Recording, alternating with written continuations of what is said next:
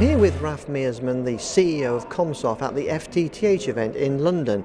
Raf, you gave us an interesting insight last year about the deployment costs of FTTH, and you've honed that right down now into the German market. What are some of the main findings that you've announced today? Yes, so I think the main conclusion of the study we did now was that we first of all confirmed the number on the EU 27 level by refining the numbers for the German market. That means, well, our numbers are optimized and pretty challenging, but we confirmed that also in the German market a deployment is possible for a tight budget. We also clearly showed the challenges that also need to be tackled for that. Mainly, or one of the main challenges in the German market is, I think, also the trenching, the way of doing trenching, because there are big labor costs within Germany. So you have to control them and you have to try to manage them in the best possible way by using the best possible new technologies that are available, and that was one of the key findings, I think, of this study. Yeah, were there any other lessons for other countries looking to emulate with FTTH?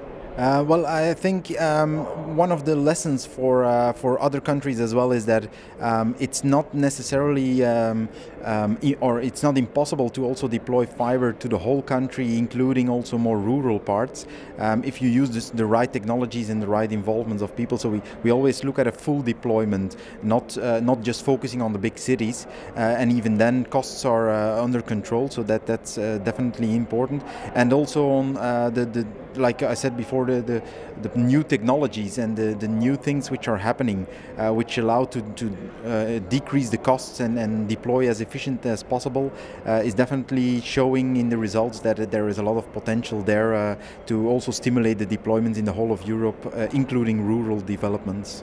Yeah, now I know at Comsoft you guys are pretty much experts in this field. Mm-hmm. How do you go about making your calculations? What's the system you use? How do you do it, basically?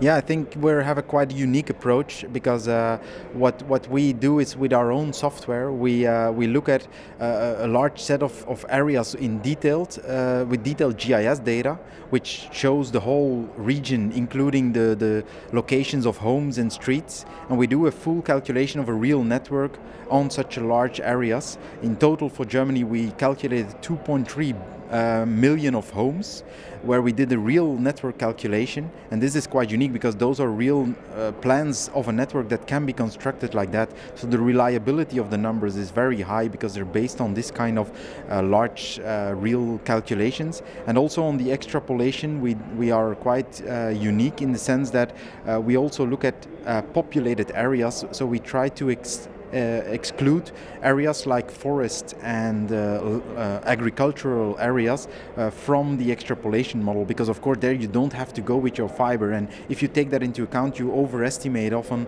the costs, because that's just area you don't need to cover with your fiber. So it's very, very accurate, basically. Now, yeah. Now I think you're planning a possible webinar with FTTH Council about this whole area. Yes, that's right. We have a lot of details we want to share. We want to be very open on this model, just because to prove the value and the quality of this model. But of course, here in the slot there's not a lot of time, so we are planning to do a detailed webinar soon, I think somewhere in April probably, where we have more time to explain all the details and to have also open up the discussion with anyone who wants to comment on our methodology and assumptions. Okay, Raf, well, thanks for sharing the news with us today. My pleasure, thank you. So that was Raf reporting latest figures for Germany from the FTTH Council, and a webinar coming up fairly soon.